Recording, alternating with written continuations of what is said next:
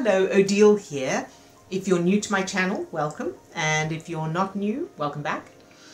And I just wanted to share with you, I'm going to be doing what I hope is a big market on the 30th of September.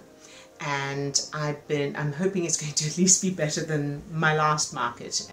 Watch my previous video of my last market if you haven't yet to find out what happened with that. So I'm prepping for the one on the 30th of September rather, and the event is for Jeep owners. So it's an event for Jeep owners, and they've got a craft market as well.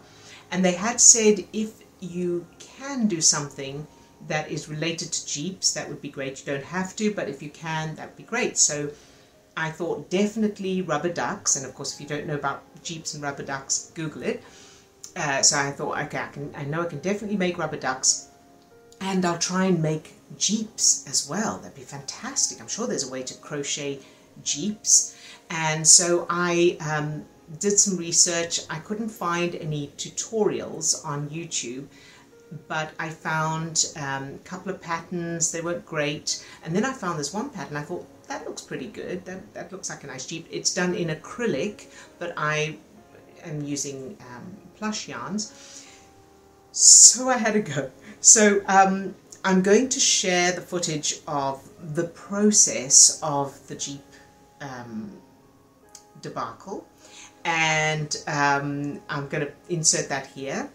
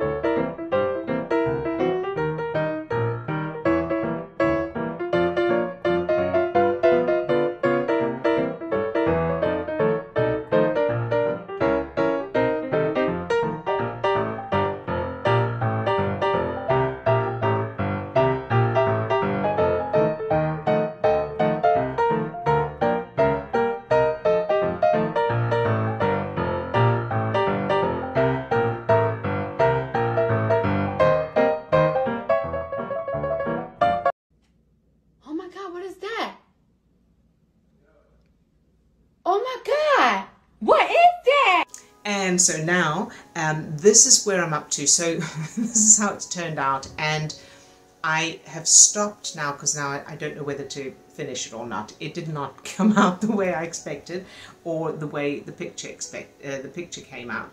So this is the Jeep, and as you can see, it's not just a little wonky, and obviously it's not what one would hope for.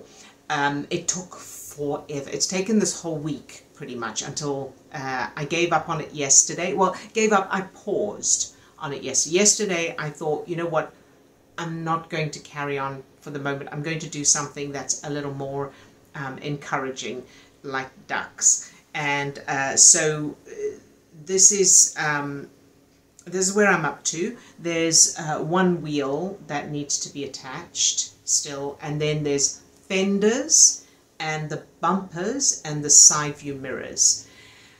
But I don't think that I can, I don't think I can sell this. I can maybe, I don't know, give it to someone or something. Anyway, so I've stopped with that for now. but I thought I'd just let you know how it went. So moving on to the ducks, first of all, I did, earlier this week, I did a big ghost. I think I've shared this with you already, and a little ghost. Okay, so there's those. I'm going to do more of those as well. And so now I did these ducks. I did this duck, which I believe I shared with you earlier, and then I did an additional one of that size. This one, unfortunately the eye is coming out. I don't know where. There, if you can see it, the eye is literally like coming out. And so I'm assuming it's because I used too big a hook.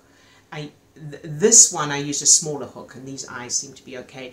Now, my question is, does anyone know what to do with an eye that's already coming out? So this one seems fine, because I know that people have various ways of making sure they stay in the first place, and that's what I've started doing now. I put a piece of fabric between the eye itself and the washer to make them stay in, but I don't know what to do about this one.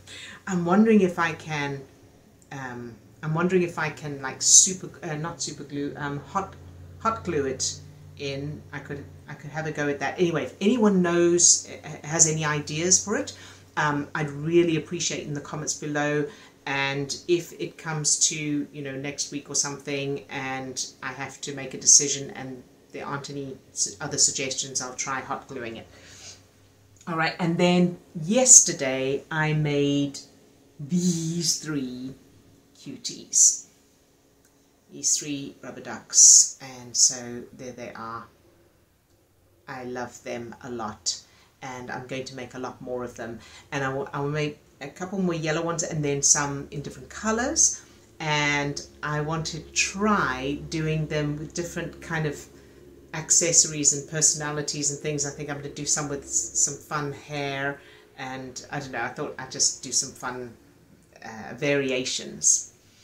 All right, and then so we are Sunday, it's Sunday now. I have just under 2 weeks until this market, so I'm going to take obviously everything I took to the previous market because none of it sold, so I'll have all of that so you can see what's there from that that video, because I won't redo all of that, and then I'll just keep you updated on what I'm making running up to this this big one on the 30th. Hello again. All right, so it is Wednesday, the it's Wednesday, September 20th, and the big Jeep event, the craft market at the Jeep event is in a week and a half. And I'm sure others have felt this as well. I don't know, but for me, I keep feeling like I can do a lot more than I can. I keep thinking, oh, I'll make a whole bunch of those, and I end up being able to make 2. So I'm working on more realistic expectations. And so when last did I speak to you? I think it was probably Sunday. So since Sunday, the last couple of days, I've managed to make these. I've got into Triceratops and I've become so hooked on them. They are so cute. And I have to say, this pattern is really, really good. I will put a link to the tutorial in the description of this video, of course. And it's very easy. I, of course, keep making mistakes, keep having to unravel and redo because I've got the wrong number of stitches. But the more I'm doing it, I am getting better at it and a little bit faster. So at the moment, these take me about an hour and a half each to make, where the big ones, and then I've also got the small ones. They both take about an hour and a half because it's just the size of the yarn and the needle that changes. So I've got this lavender. It doesn't look lavender on the camera, but it is lavender. Oh, it's changing from lavender to blue. Anyway, it is lavender and it's lovely. And then I've got a little blue one. He's very cute. And then I have a pink, a light pink. It's a sort of baby pink. and then a sort of lime green, and a another kind of green, a sort of more bluey green kind of thing. And then last night I made this bright pink one. Now this one, this one, I I was watching videos, of course, while I was crocheting, and I made the whole thing.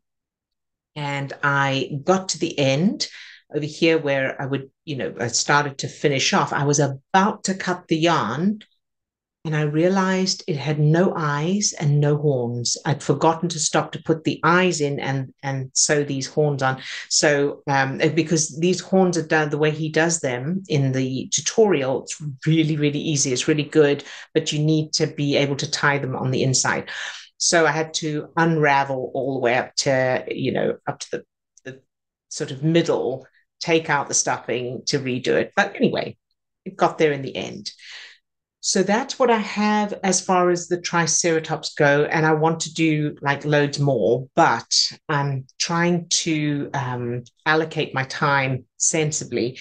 And of course, with it being this time of year, I want to do more ghosts if possible. So I've got this sort of largish ghost, which I love these ghosts. I really love them. And I'll put the link to the pattern or the tutorial, of course, below as well. And then I got this little one. So I'd done a few little ones and then I made this big one.